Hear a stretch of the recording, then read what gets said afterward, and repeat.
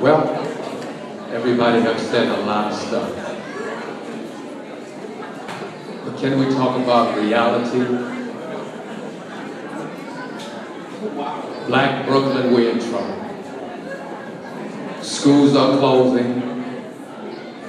Affordable housing is no longer. Our young black men are still on the streets with no jobs. Year after year after year after year, we talk about affordable housing and developers come in, they build housing complex, and there's no affordable housing based upon the words affordable housing. I'm a public school teacher. I teach 5th grade. And the reason that I teach school is because I'm a son of a welfare mother who grew up with 7 kids, and she gave birth to 7 kids, and after she grew us up, she adopted 6 more children. She understood the importance of family.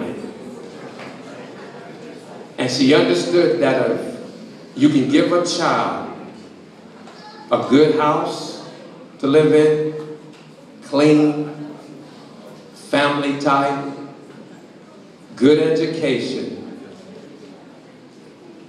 the child can get a good job.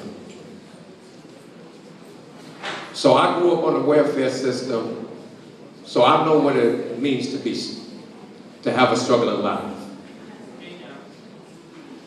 At the age of 21, on the welfare line, I looked at my situation and I asked myself, what would your mother say about you? From that point, I went back to school, got an associate degree in social science, a bachelor's degrees in political science, a master's degree in divinity, and a doctorate degree from Drew University. I say all that is because I'm not a politician. You got a lot of politicians out here who want to be a politician. I'm a servant. I pastored Antioch for the last 11 years.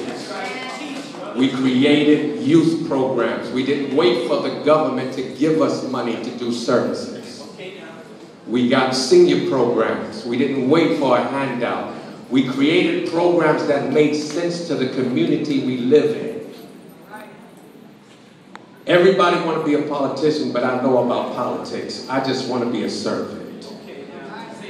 So if you're looking for a politician, vote for everybody you want to, but if you're looking for somebody who can serve you. My name is Robert Waterman, and I'm running for the 36th City Council seat. God bless you. Thank you to all.